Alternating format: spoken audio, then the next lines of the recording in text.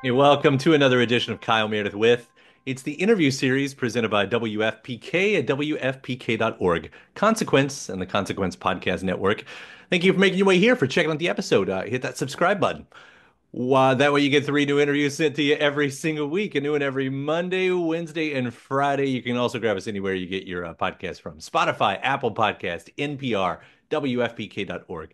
Consequence, YouTube, right here for the video versions. Anywhere you get your podcasts, you can subscribe to Kyle Meredith with. That's me, Kyle Meredith. Today we're going to be talking about the movie Out of My Mind, playing now on Disney with Judith Light and Courtney Taylor. Judith Light, legendary actress, Who's the Boss, Ugly Betty, The Menu, just to name a few. Courtney Taylor, she's done her time on Insecure and Abbott Elementary, among many others. We're going to be talking about this beautiful, heartwarming film called Out of My Mind. Again, it's playing now on Disney. It's about Melody Brooks, a sixth grader with cerebral palsy. Has a quick wit and a sharp mind, but because she's nonverbal and uses a wheelchair, she's not given the same opportunities as her classmates. When a young educator notices her students' untapped potential and Melody starts to participate in mainstream education, Melody shows what she has to say is more important than how she says it. We're going to talk about the beautiful story that they're a part of here, acting in this, what it means, what it says, what you should take away from it, and some fun costumes as well. All that and more. So let's get into it. It's called Out of My Mind, playing now on Disney. It's Kyle Meredith with Judith Light and Courtney Taylor. Hello, Kyle. Hi, Kyle.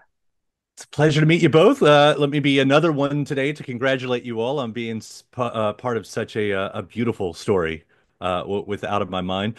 Telling the story of someone who literally has no voice.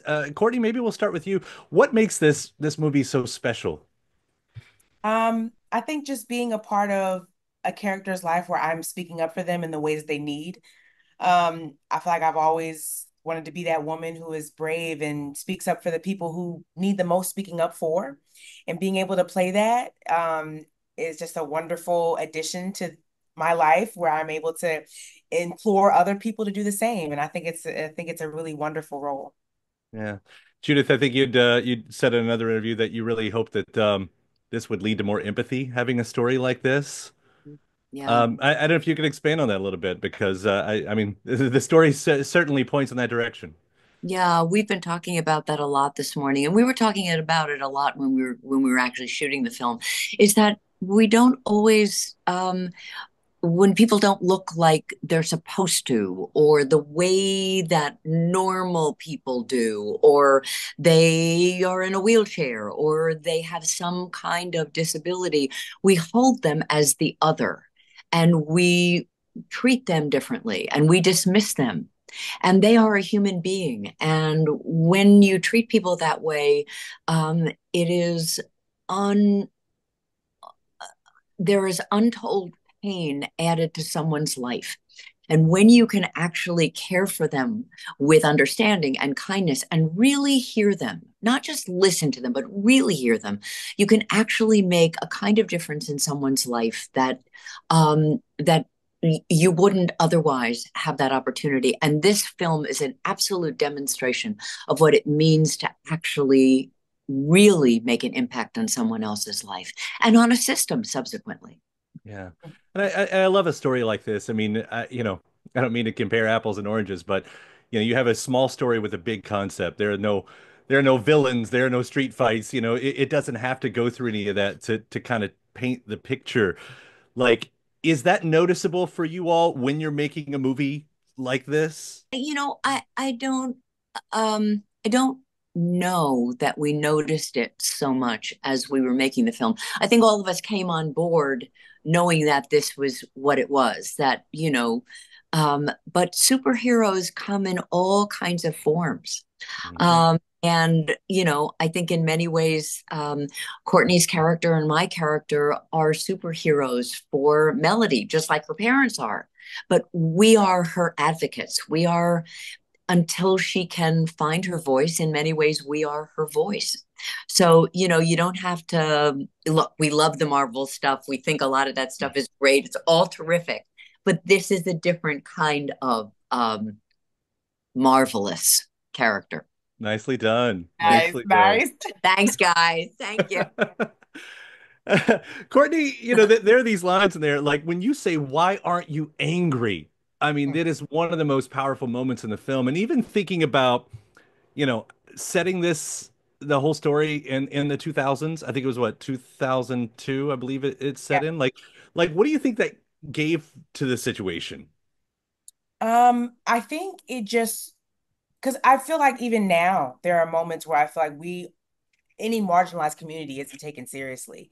And I feel like at that time when there was no help in that arena, I think even Dr. Ray's character, who's a doctorate and she's a black woman, like I think she even gets angry when she's told like when she may have moments where people are doubting her and feeling like she's not educated enough or she understands how things work.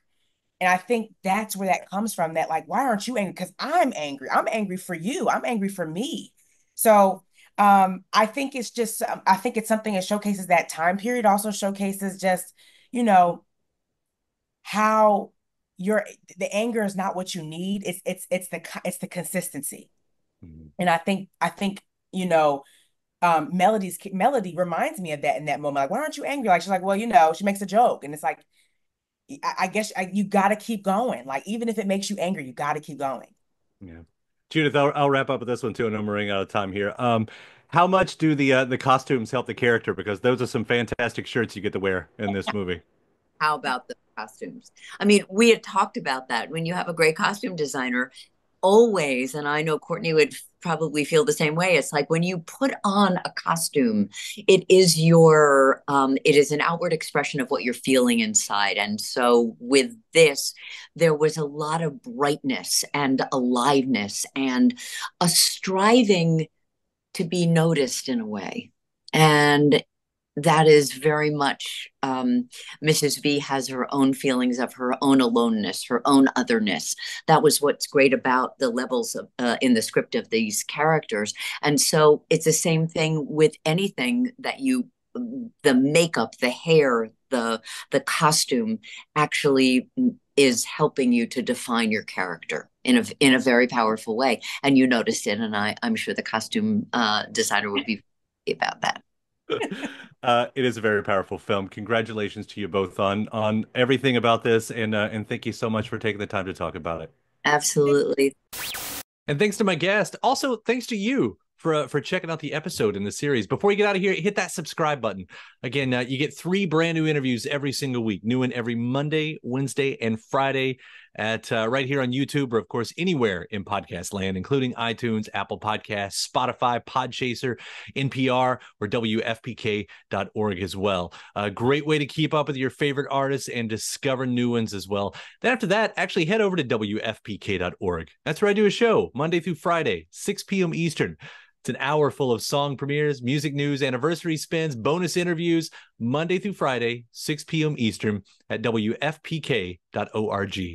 Consequence has your music and film news. You can also find me on the social media spots, Facebook, Instagram, mostly on Twitter.